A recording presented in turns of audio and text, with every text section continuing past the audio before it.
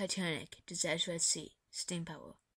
Titanic's power came from three huge steam engines.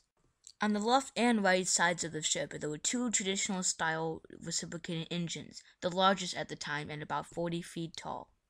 The third steam engine was a turbine engine, which was powered by used steam from the reciprocating engines. 200 men were needed to keep the boilers lit, and when Titanic was sailing at cruising speed, they went through almost 600 tons of coal every day.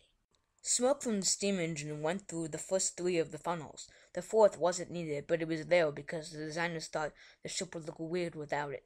Instead, it was used to carry the cooking smells away from the ship's galleys. To power the steam, there were 29 boilers, each one 16 feet in diameter, heated by no less than 162 fireboxes, where the coal fires burned brightly night and day.